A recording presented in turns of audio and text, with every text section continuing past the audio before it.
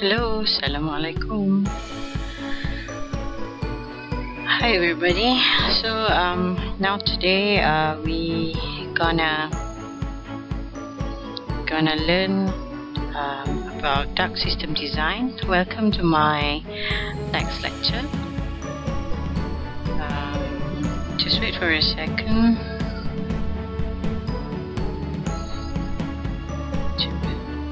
Alright. So let's see what we're gonna learn today. We're gonna see the design overview and the methods that we can use in designing our system.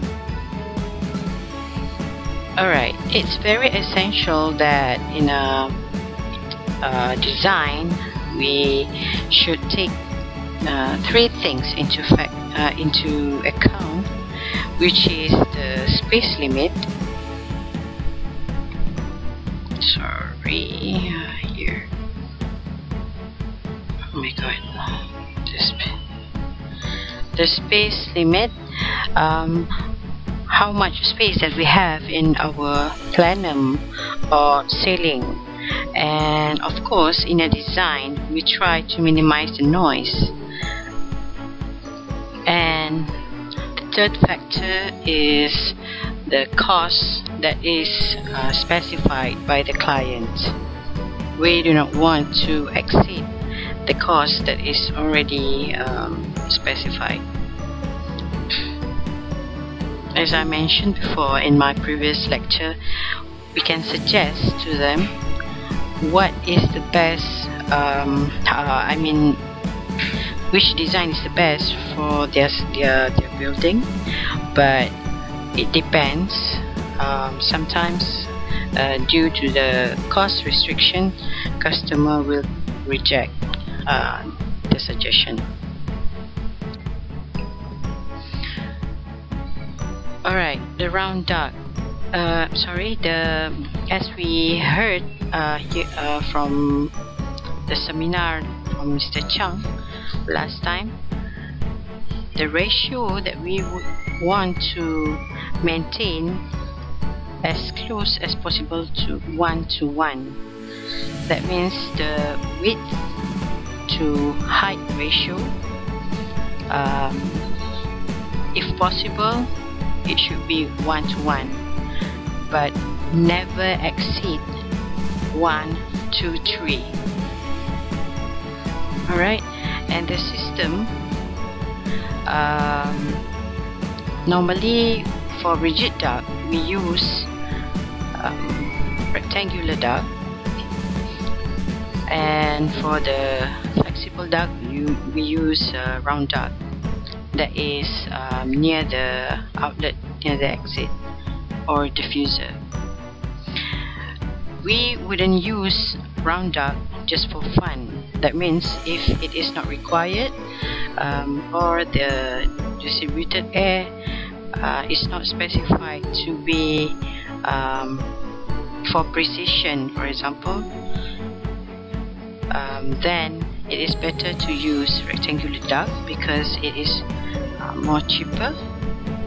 But the disadvantage of a rectangular duct is its pressure drop is higher than the round duct. So in round duct, because due to the round cross section, it has lower resistance. That's why the pressure drop is lesser, and therefore the price of the round duct is higher.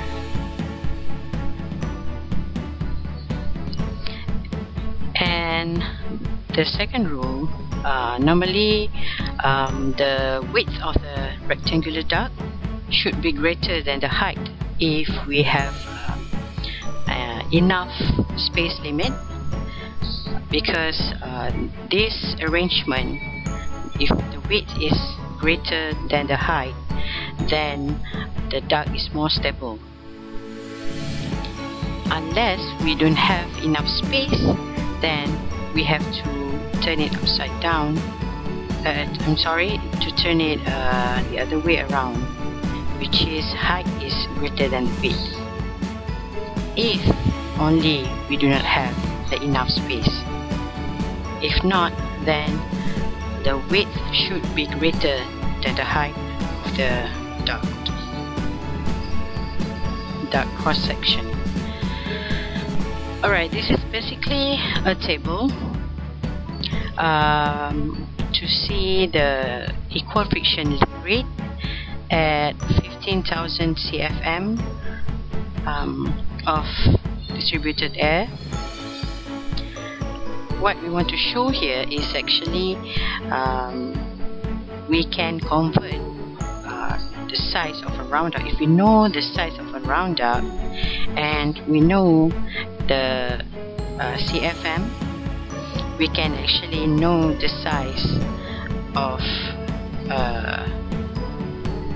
the other form of duct.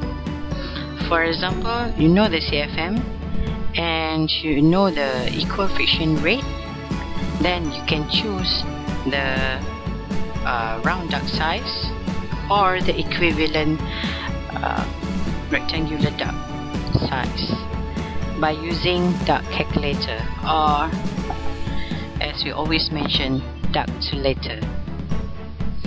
Or you can also choose, if you know the CFM and know the velocity,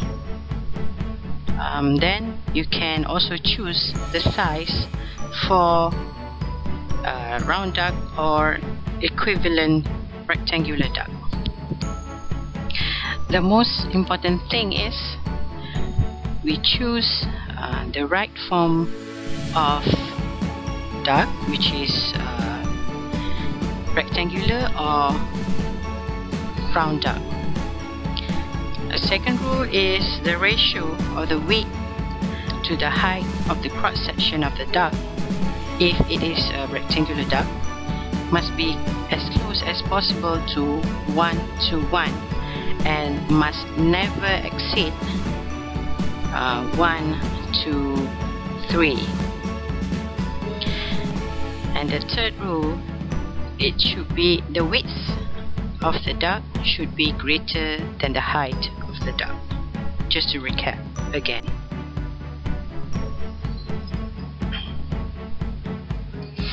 Alright, what does it mean, duct design?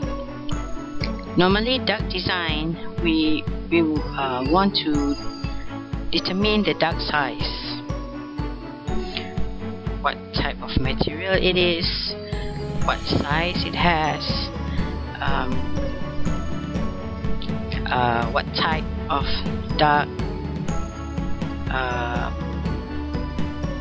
and you have to take all the factors into account, just like we said before, the 3 factors. Other factors that also need to be considered are the total pressure and also the duct layout. Normally, first we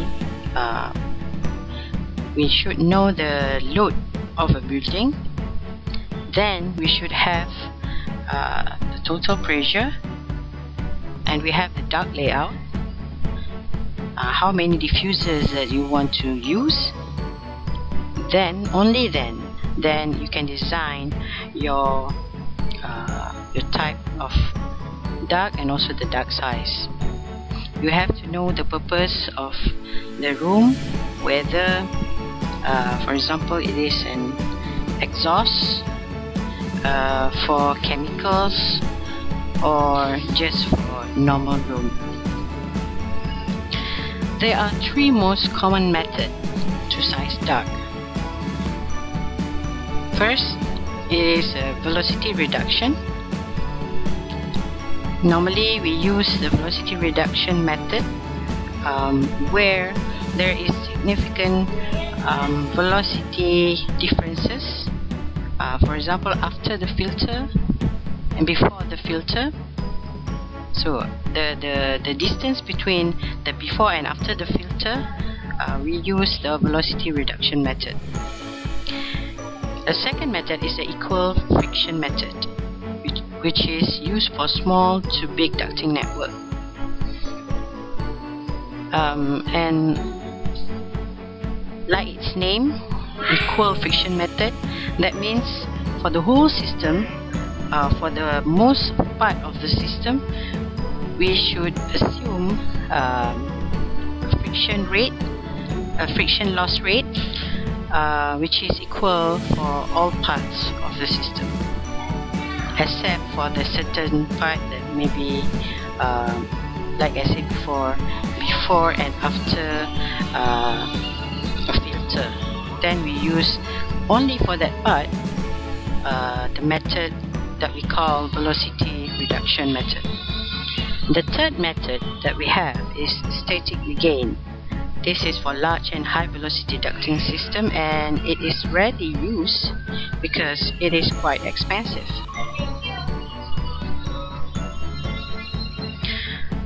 Alright, for velocity reduction method,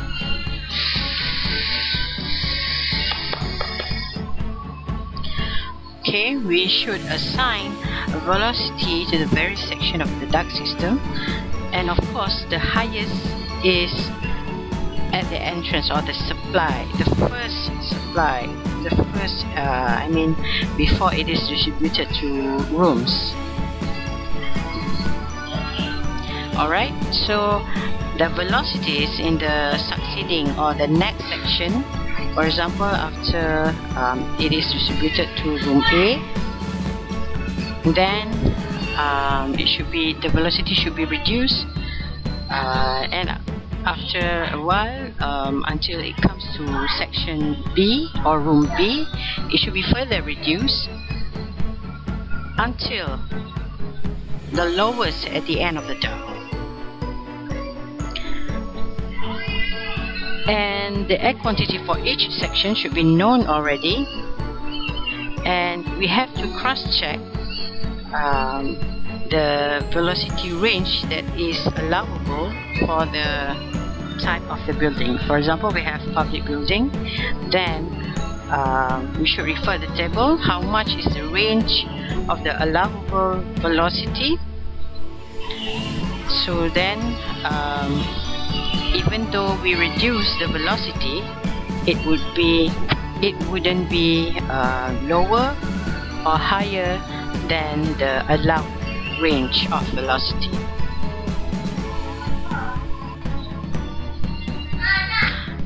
Yes, this is the table that I mentioned. For example, we have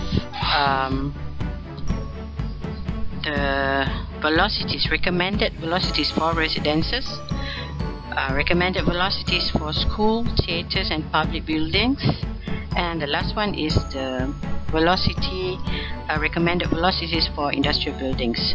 However, in this table also we have the range for maximum velocities. We can see on the left side of the table, we can see it is stated there which section this velocities is responsible for. For example, we have main ducts, branch ducts, risers, filters, and so on.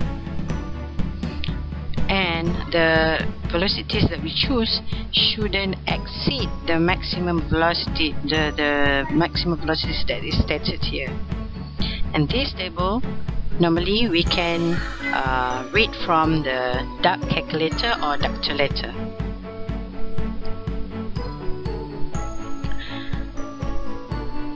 Alright, and there's table also recommended maximum duct velocities for high velocity systems. Alright, it is different than the low velocity systems.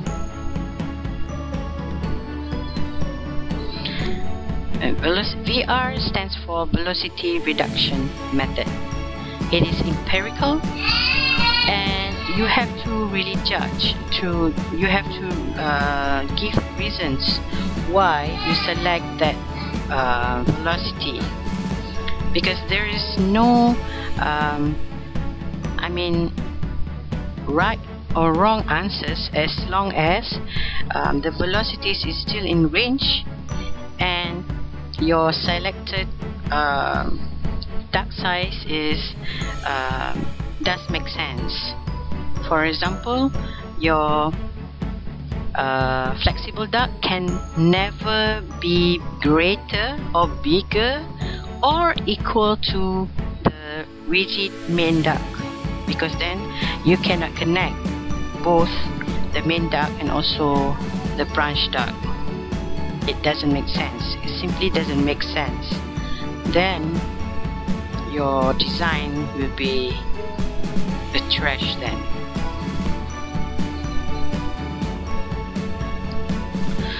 Okay, let's see an example.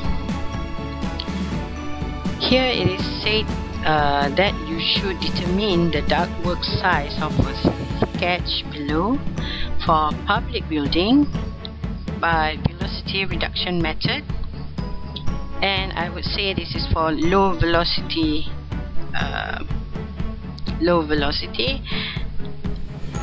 and please calculate the friction factor, or we can call it friction loss, for each duct for its respective length. So you should give your attention to every detail of the question. Just let's say if it is said that friction loss for each duct, just like that, then you can give your answer per 100 feet. But if it is said here friction loss, please find friction loss for each duct for its respective length, then you have to times with the length of the duct. For example, for the section B to C, the length of this duct is 14 feet.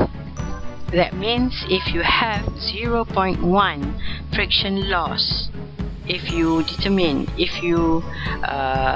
set your friction loss rate for the section BC is 0.1 in the equal friction method, then you have to times 14 feet with 0.1 per 100. I hope you do not confuse here. I hope that you understand what I'm trying to tell you. But since this is a velocity reduction method, then yeah, because you need from the velocity reduction method and you know the CFM, then you can select the size of the duct, and you also can read the friction factor from duct calculator or ductulator. Then you have to times for example 0.1 per 100 length, per 100 feet length, times the 14 feet, so that you get the friction factor for the whole length of the section, for example here BC. Alright, let's see the steps of the design. After you have the cooling load, then you know how much is the total CFM. For example here you can first calculate the total CFM of the whole system for every section.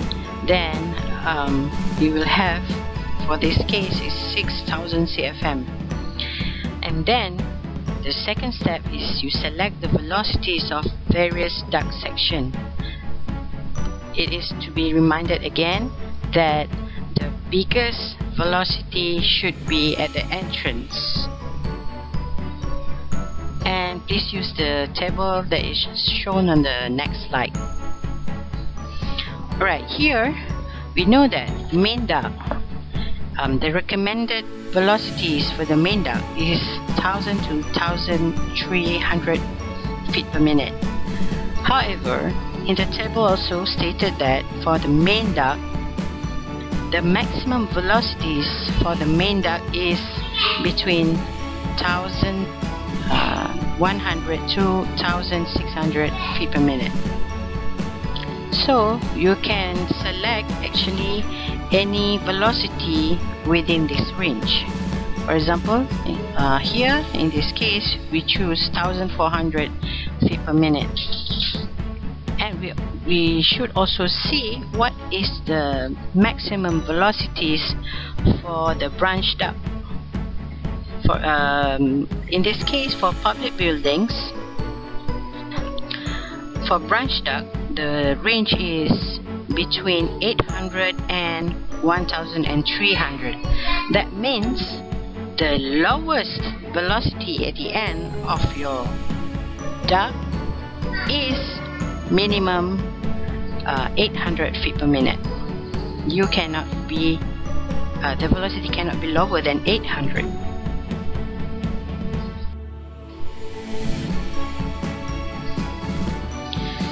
Alright, so actually you can choose any velocity. For example, from B to C, the velocity that you choose is 1400, and then from C to D is yeah, like the previous slide, a couple of hundreds, I mean, but not less than 800. For example, you choose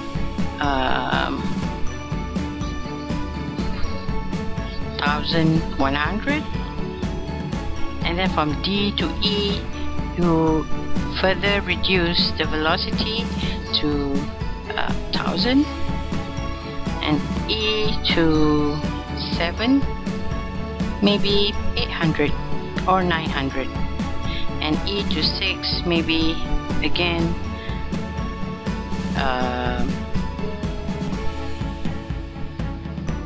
900 or 1000.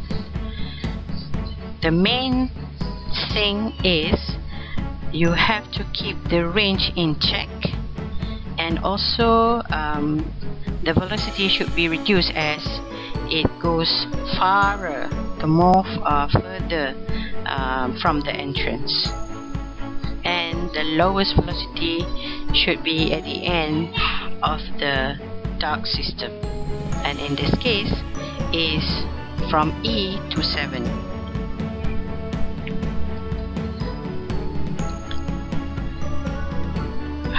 Yeah, this is the recommended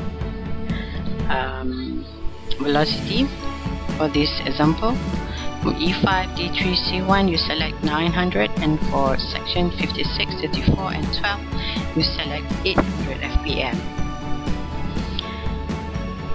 Alright, by using duct calculator, as I said before, if you know the CFM and your velocity, then you can determine your duct size, whether it is round or rectangular. But in our case, normally for rigid duct we choose rectangular because it is cheaper when the client doesn't give any specification, or the pressure loss is not that important in the system. Then yeah, you really have to take every factors into account. If the pressure loss, you need lower pressure loss, but of course the cost will be higher, and so on. Because if you have the money, then why not? And after you know the size, from duct calculator you can also read the friction rate or the friction loss for the section, for the duct section, and please multiply with the respective length, because in the question you are asked to calculate the friction loss for the whole length of the duct section.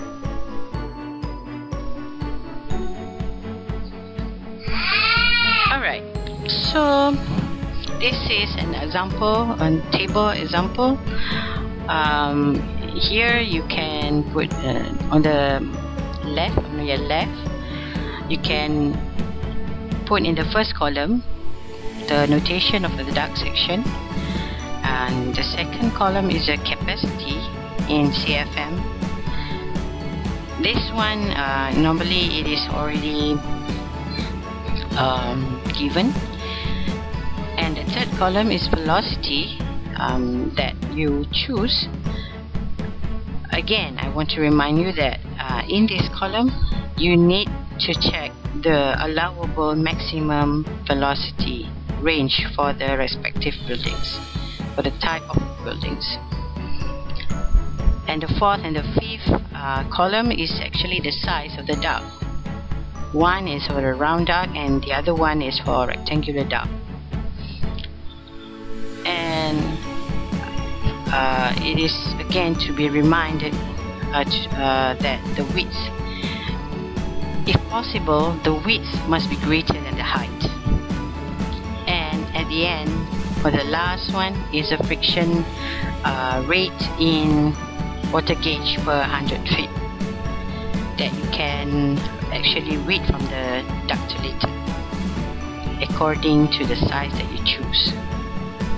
You can adjust the size so that you will have the lower friction rate, if possible, if the cost allows you.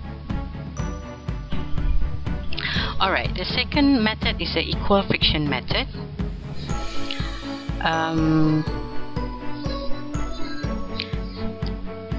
Due to its name, the equal friction method, equal means the same.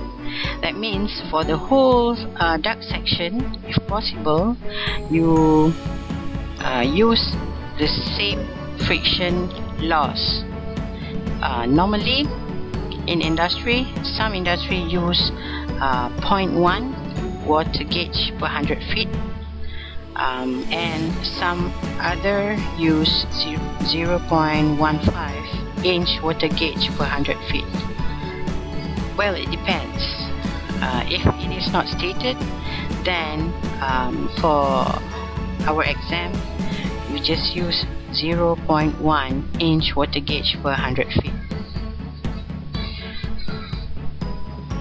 Alright, and this chosen friction loss rate in inch water gauge per 100 feet should be maintained, or must be maintained, should be maintained throughout the system. Where it's not possible, then you are allowed to use a velocity reduction method. And the design friction loss rate depends on allowable velocity in the duct. You have to cross-check with the allowable velocity also. For example, in public buildings, how much is the velocity allowed? If the friction loss that you choose result in a certain duct size, and after you check and if you read from the ductilator, the velocity exceed or less than the allowable velocity of the duct, then you cannot choose the friction loss rate. Sorry. Alright, so basically the typical design equal friction loss ranges from 0.08 to 0.15 inch water gauge per 100 feet of duct. It depends. So this is an example. You should determine the rectangular size for each section of the system by using equal friction method, and the capacity of airflow is as indicated in the figure, and this is an industrial system.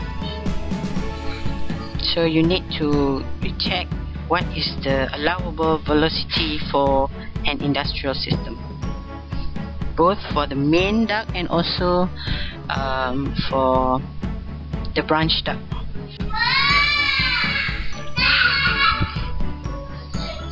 Alright, the step 1 is also the same like velocity reduction method.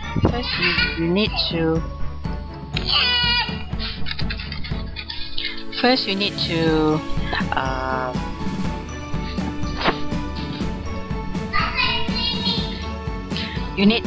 see what is the total CFM for the system. This one you know from the cooling load that you calculated before you design this air duct system. And for this example, we have 9,000 CFM. And if you check from the table,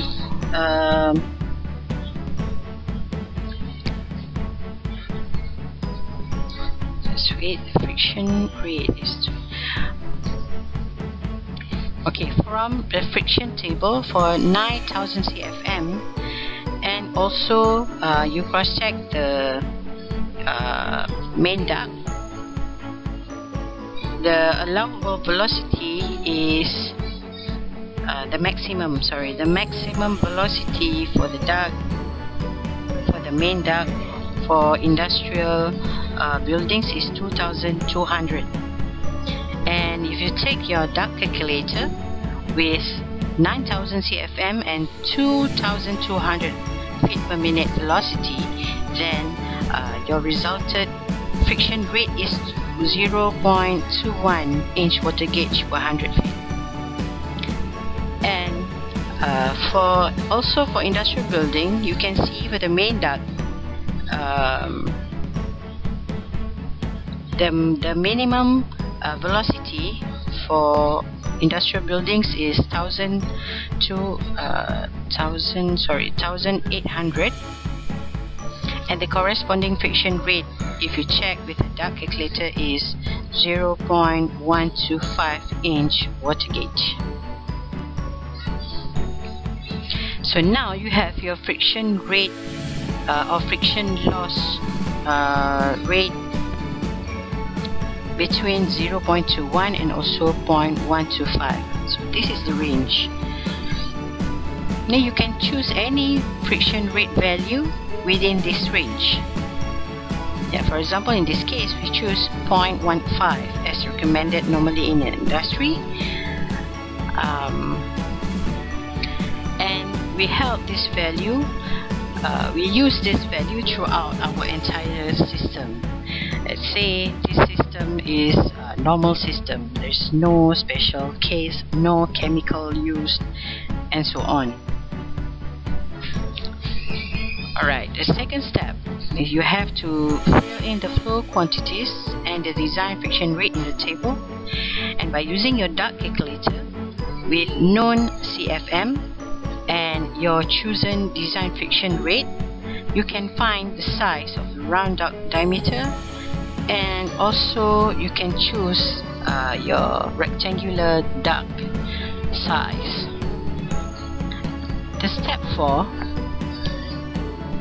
you can calculate your airflow velocity in each section, and as we know, the formula for the airflow velocity is equals to Q over A. You can check in the earlier lecture. And step 5, fill in the result table. And this is an example of the table for equal friction method.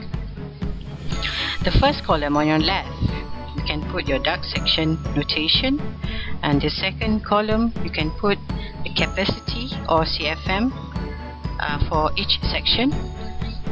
And for design friction rate in inch water gauge per 100 feet, this one is the value that you choose between the range, the resulted range from the known the known velocity and also the CFM. In the fourth and fifth column, you have your chosen round duct size and also the rectangular duct size. And at the end, you will have your velocity. And in this example, there is no specific, there is no fixed answer. You cannot say that your feet per minute is 1596. You can just round it up to 1500 or 1600. Just round it up. Never use a specific answer like this. That's why I put it in red.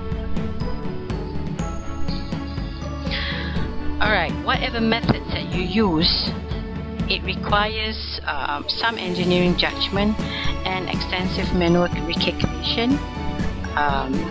So you cannot say that if your system is better than other engineers for identical solution.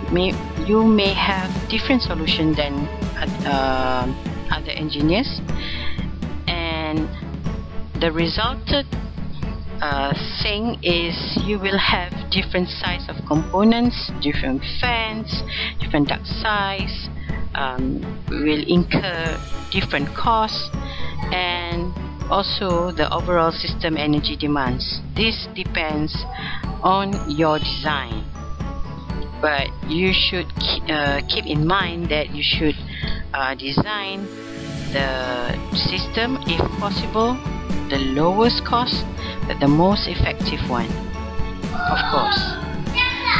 Alright, that's all for me. Thank you for listening, and see you in the next lecture. Thank you.